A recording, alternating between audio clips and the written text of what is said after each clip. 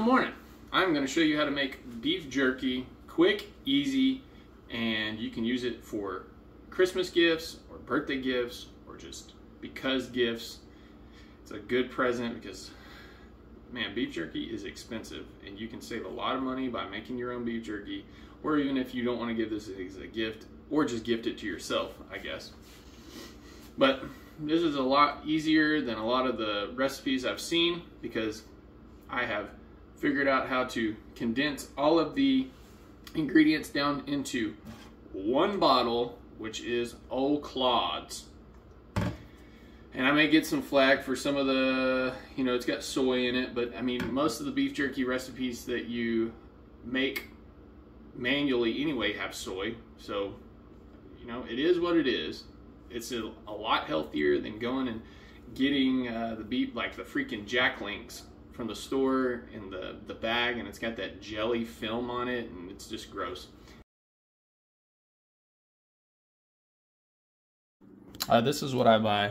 It's the beef top round. Select boneless thin. It's got the least amount of fat. That's what you want. You don't want any, hardly any fat on it. You want the least amount of fat possible because the fat is what keeps it from curing. I wanted to make sure I had enough, and I did go to Walmart and I found some bottom round. So I've never actually jerked any bottom round, but hardly any fat in it. Should turn out all right. But I wanted to make sure I had enough here to do all the jerk that I wanted. So beef top round. Select boneless and try to get it as thin as possible. This video is also sponsored by Fit Aid. I'm just kidding. I just live on these things. All right, so let's go ahead and get our meat out and ready. We're gonna get it ready to marinate. This is fine. This is just what happens whenever meat oxidizes. So kind of what I like to do to make this quicker is stack them, because it really, unless you're really picky about the uniformity of your jerky, just put them together. It don't matter. It's all gonna go to the same place.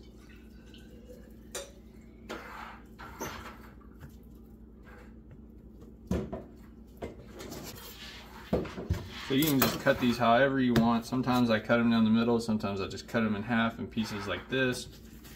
What you really want, see how the grain is like this? You want it to where they're eating when you're pulling it like this way. When you're pulling it off, so it's easier. Unless you want true jerky, then you would literally pull with the grain. I'm gonna go ahead and just cut this in half. Two, and then what you can do is right down the middle and make strips and a nice jerk strip, just like that. See? It works well. You can do different things however you want to do it. I don't care.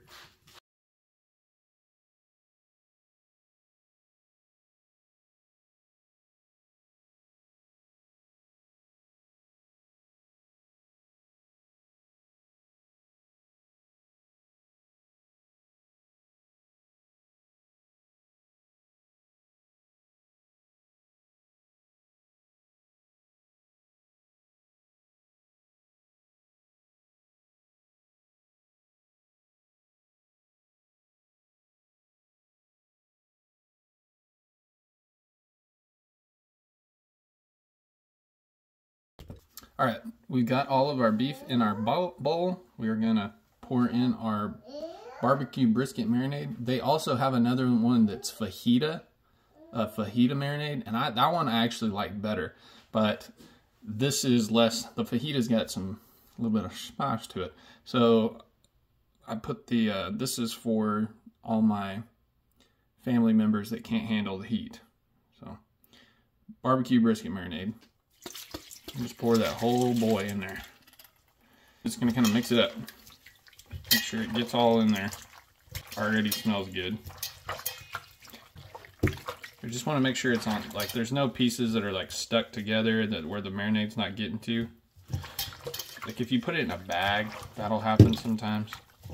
Sometimes, like on smaller batches, I'll put this in Ziplocs, and you know, you turn them and move it around, but still sometimes they stick together. So I really want to make sure this is mixed up. So see how I'm squishing it down? Make sure it's kind of like, you see the, I don't know if you can see that, but the marinade comes up to the top. I guess 2 bottles would have probably been better here, but this will be fine. So got it all in there. I'm gonna let it sit in the fridge for a couple hours, then I'm gonna mix it all up again, keep letting it sit. Ideally, you wanna let this sit for 8 hours or overnight. Over this bad boy, I keep the bottom, I don't use that bottom drawer in my fridge anyway, so I just pull it out, and I've got plenty of room for all my projects and stuff I'm doing. All right, all our meat here, I'm gonna do one last little mix before we put them, start putting them on the racks. I used to have 3 racks, and I have no clue what happened to them. To the 3rd rack, I mean. Don't know.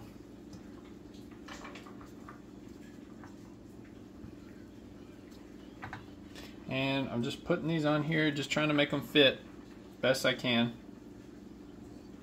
If they touch a little bit, that's fine.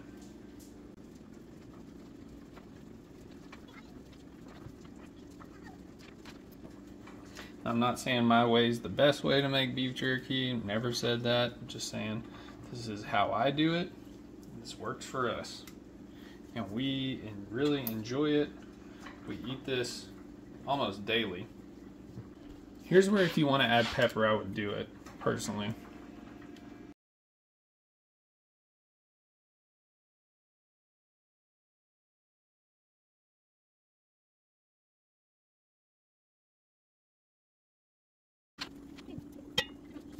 Got our smoke rolling. We're gonna do 2 hours and check it at 175 degrees. Real quick, I want to talk about this. I've mentioned this before in another video, but this smoker I've had for going on like 11 or 12 years maybe, and it's nothing fancy. I got it on sale, I think during Christmas time, and it's worked fine for me. And you know, I'd like to have a bigger smoker at some point, but man, if it's not broken, I just can't seem to replace it. This has worked so well for me, and I've been so thankful to have it. And I just want to say, if you take good care of your stuff, it'll last. And that's kind of part of, you know, living this life, is not needing the best and biggest thing every time something comes out. So this has worked well for us, for what we do. Man, you can put a whole turkey in here, you can put a whole brisket.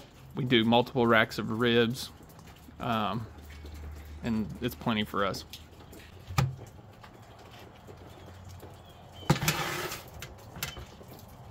I'm using mesquite wood. I like hickory as well, but we have mesquite right now. And that's a classic Texan flavored.